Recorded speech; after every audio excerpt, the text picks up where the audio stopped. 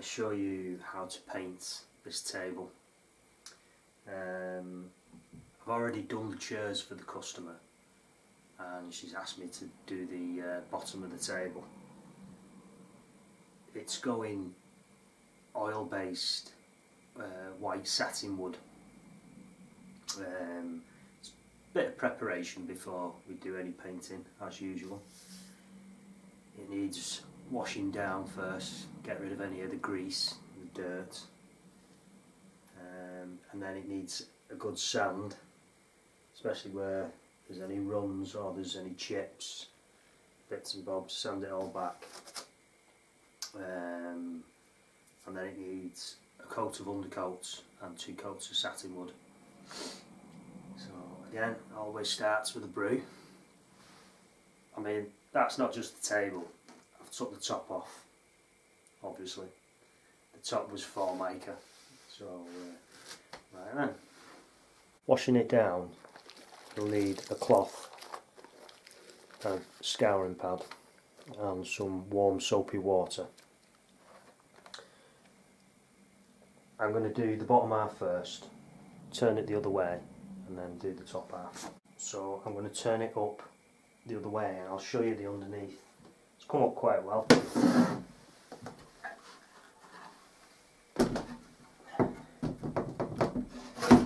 That's the mucky bit. Let's have a look. Just concentrating on this bit, I'm going to wipe it with a cloth and see how much comes off. And what I'd usually do is go around and probably wipe all 4 of the bottom bits and allow the water to work up some of the muck. And then after I've done that, using your scouring pad, give it a scrub.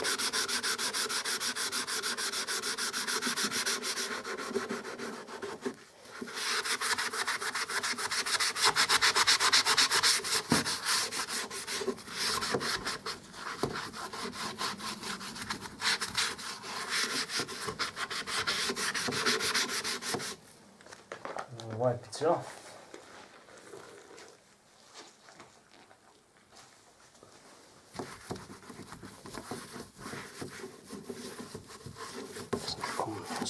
That's good, that. Allow that to dry now and we're ready for sanding. This piece of sandpaper is what I used when I was doing the wall, and it's actually smooth enough now to give this its first sand. This is P60, but like I say, it's already been used and now it's a lot smoother. So I'm going to give it a sand over with that first, and then I've got some P180 and I'm going to give it a sand over with that, and then I'm going to wipe it down with methylated spirits. I'm actually going to sand this outside, so I'm not going to show you much of the sanding. This is more about the painting than the sanding. But, you know, again, principle. Every surface, you give it a good sand.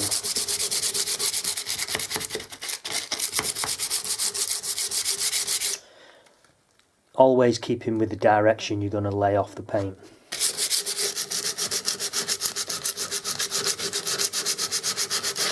And where it's worn off some of them parts, just give it an extra sand there. Just take any more loose off and cut them sharp edges off.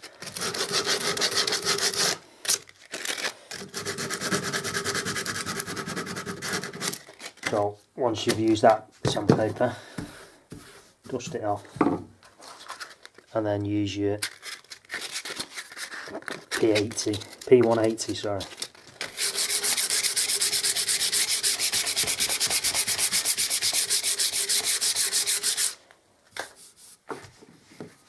Dust it off and then we're ready for the methylated spirits. But like I say, I'm going to go and sand this outside. Make sure you wear your dust mask as well. Sanded off now, and I'm going to give it a wipe over with methylated spirits far better using this than white spirit or, you know, terps. This just evaporates off and it helps take any dust out of burr wood as well, and it's good for degreasing, prepares the surface a little extra for the paint. So a little bit on a cloth, wear some gloves and give it a wipe over. We're ready to do the undercoat now. This is what I'm using, and I've already got some ready now, and I've got it at the right consistency to what I want it. So I've added a little bit of white spirit to that. So what I'm going to do is turn this the other way up and get the camera a bit closer in, and you can have a look. I've worked my brush into my paint on the side, so it's nice, it's loaded. And what I'm going to do is these triangle bits and these flat bits, and I'm going to leave this centre and do that when I turn it the other way up. So it's always making a decision where you're going to start first, and I'm going to start on that flat there.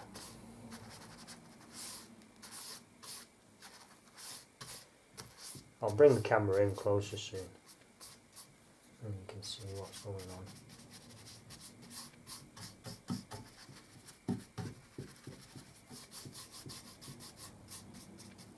So it's all about getting an even coat of paint.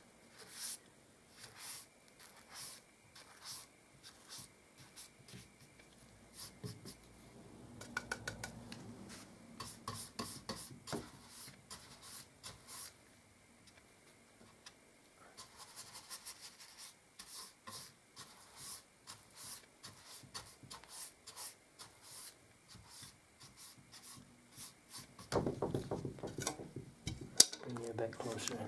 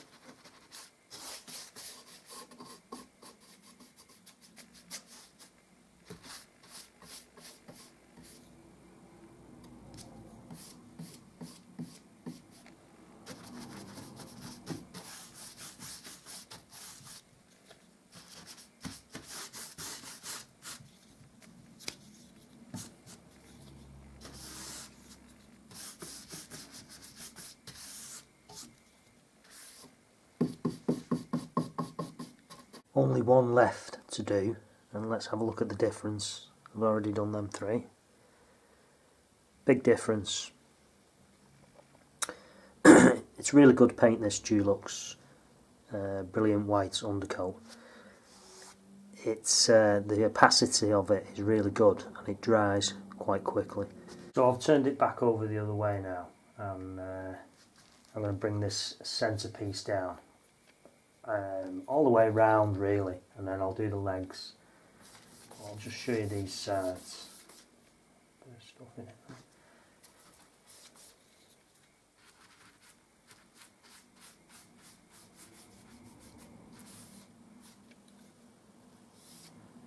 trying to not block the camera, but I'll just bring that out.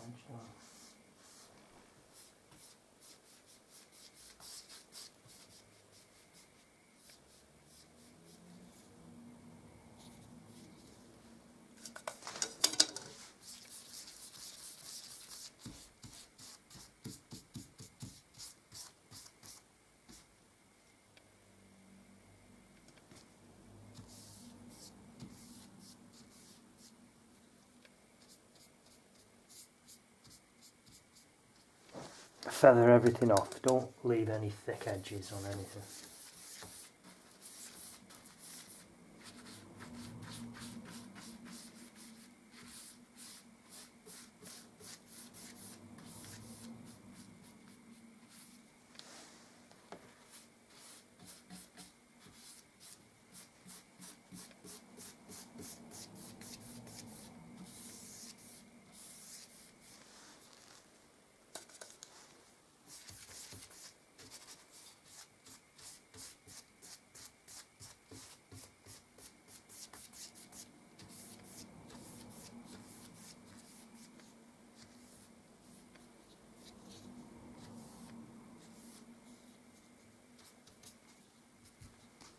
I'm going round and do the other side now, and then I'll show you doing the leg. I'm onto the legs at the bottom now, and this is the area where there's more burr parts.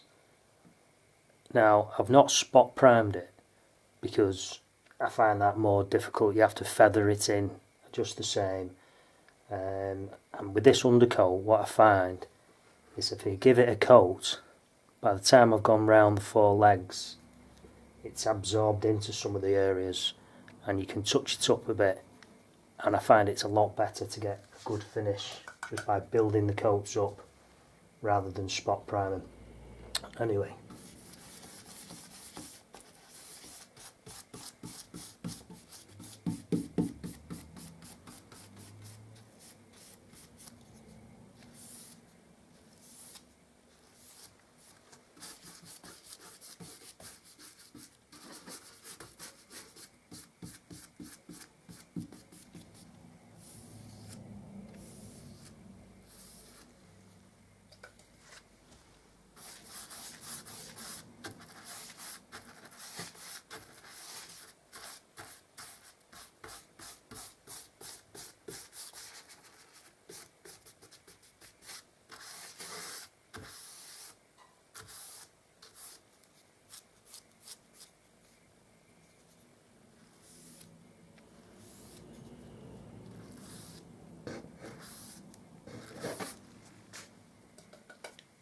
same on the other side. 3 down, 1 to go. You can have a look at some of this.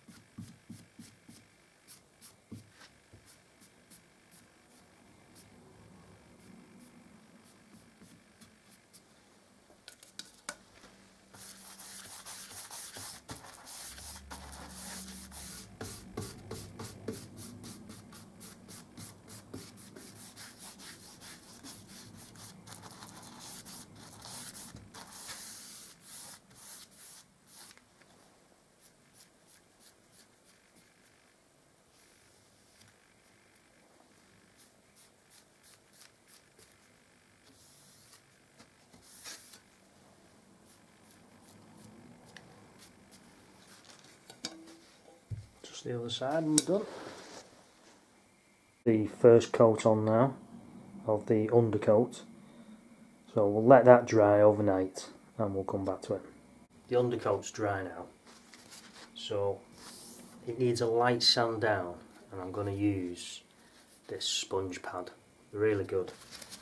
It's not going to wear through any of the parts what we've touched up.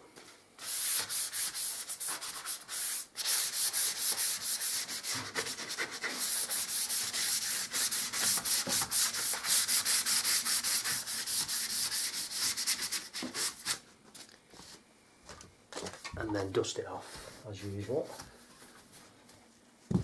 So I've just been over it with the pad, and I've noticed this little mark down here. So I'm going to fill that using some 2-pack filler. I'll just show you what I'm going to use. And that's the activator. Really good stuff for small jobs like this. It dries really quick and it's not going to hold me up. Well, this is the paint I'm using. Dulux satin wood. Really good for things like this. Now, the brush I've kept in water overnight. So with that, I'm just going to let the water drip out a little bit, because I'm going to use the same brush for the satin wood. Right. And then you've got a few choices. You can knock it out on a board, or you can use a plastic bag, which I do sometimes, a rubbish bag, and I'll just squeeze it out.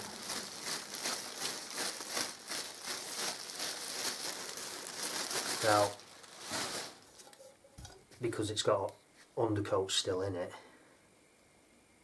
I want to remove a bit of that. So a little bit of Terps, sorry, White Spirit, not Terps.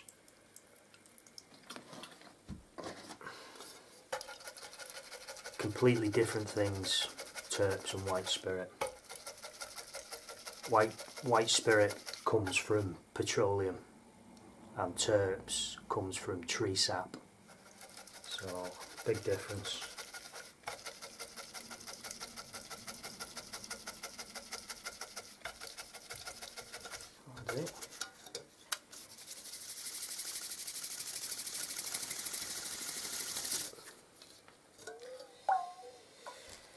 Okay, my brush is ready.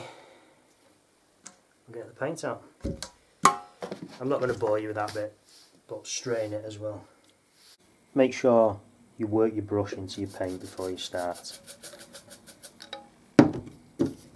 and you've not got any trapped White Spirit in the stock, because that can cause a problem halfway through your job.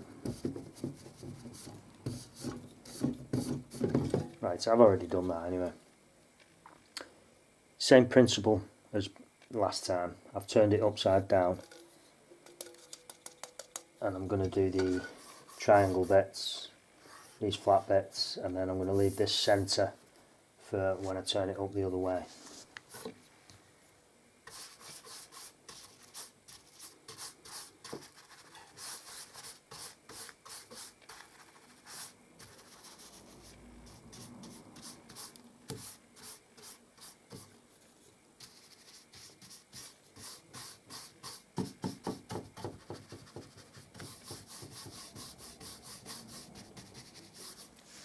Again, you're not after trying to get it to cover perfectly. You want an even coat and make sure it's laid off nicely, that's all. It's allowed to be a bit grinny at this stage. I'm just going to finish this side. I mean, you can't see it, but I need to finish this.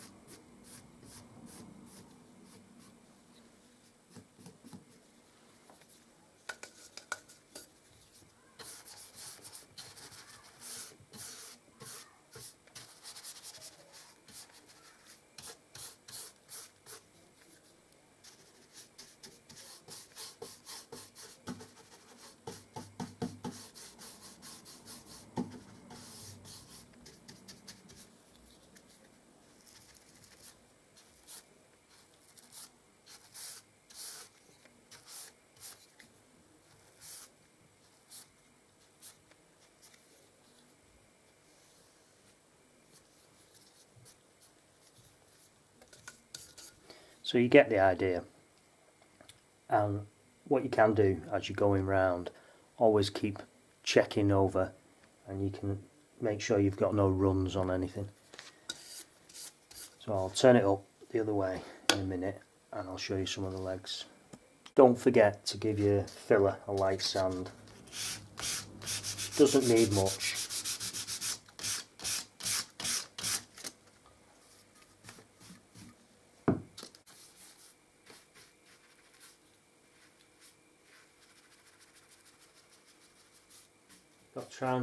You've got to try and be careful not to touch the other side. And you can use a smaller brush if you want.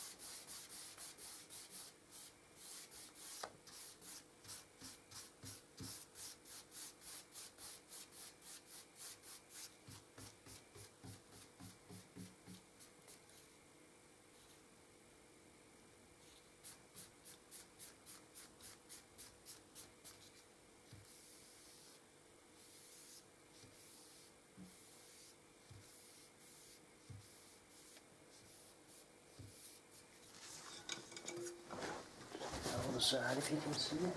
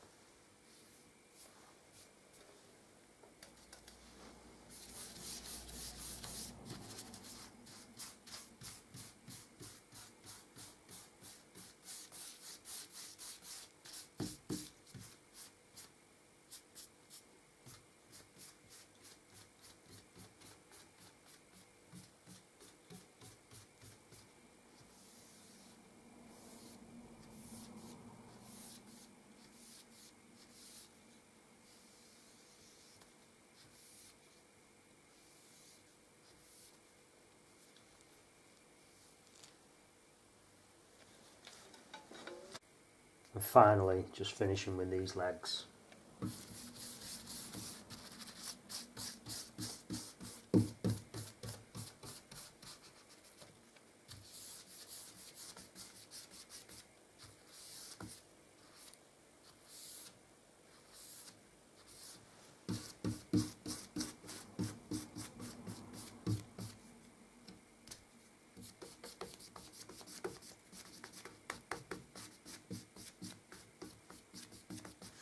Again, it's not about flooding the paint on, it's about getting an even coat, so then you build up the actual opacity of the coverage.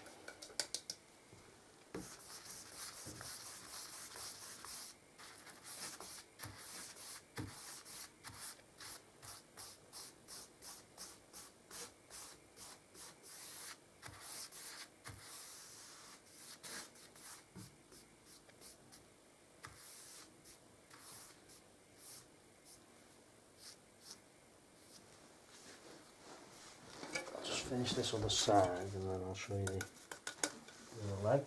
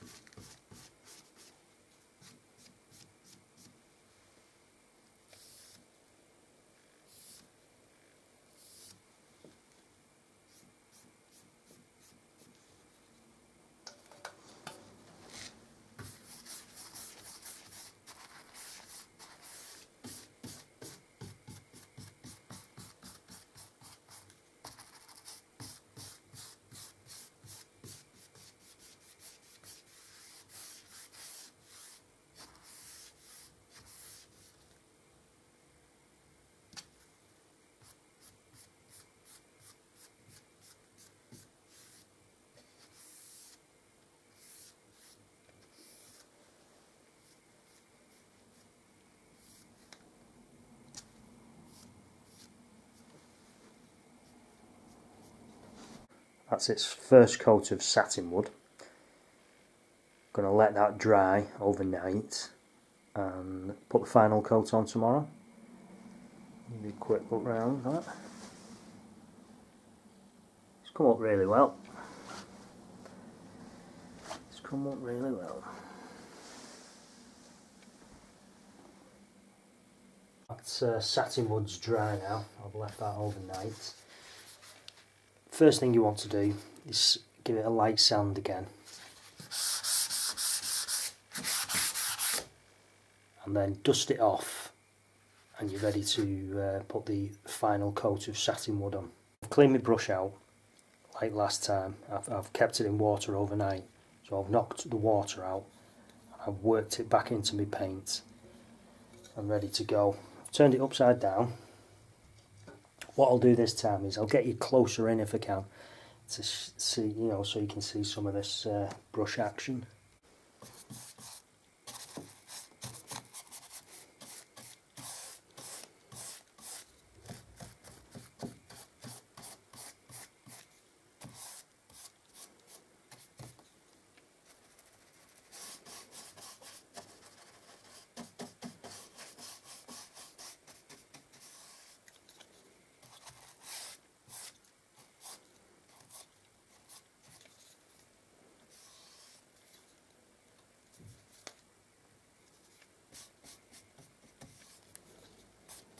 I'm going to move round and do the other side.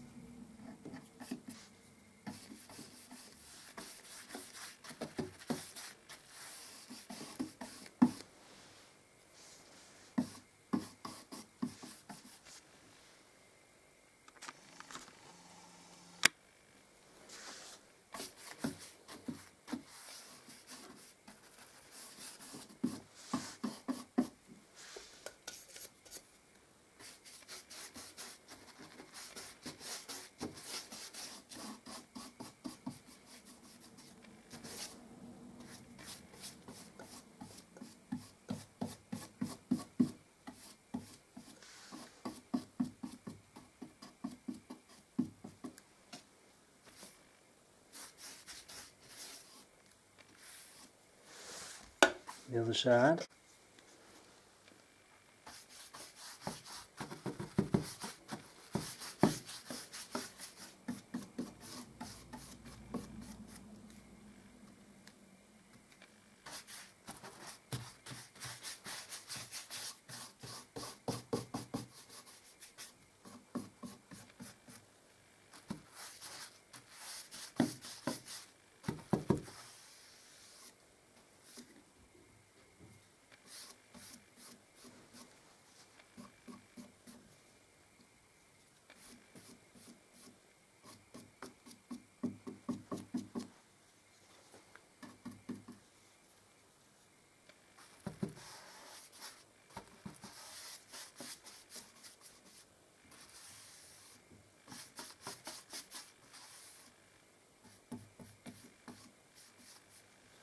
People always say, why are you putting another coat on? It looks alright, that does.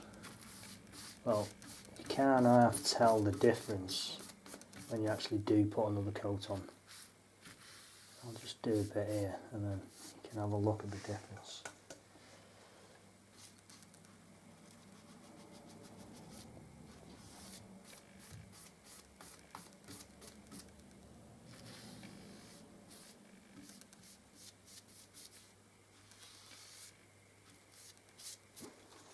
You can probably already tell from there, but let's have a closer look.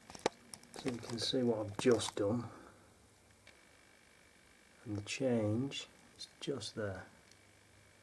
You can see the difference, how white that looks compared to that. So you're just building the opacity of the paint up and that's the key to getting a great finish. You can't just slap a load of paint on. I'll show you the leg in a minute and the finished thing. Final coat, like I say, and it's basically like all the other coats. You're after just getting an even coat on and laying it off and getting rid of the brush marks. There's no need to flood the paint on at all.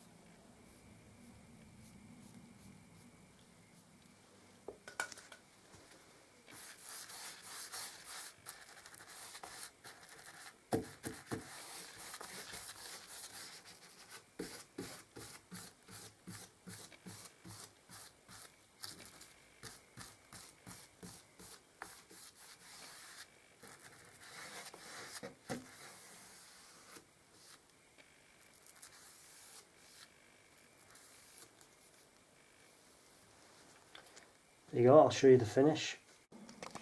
So it's come up quite well. You wouldn't know if it's hand painted or sprayed. You'd have to get really close to tell.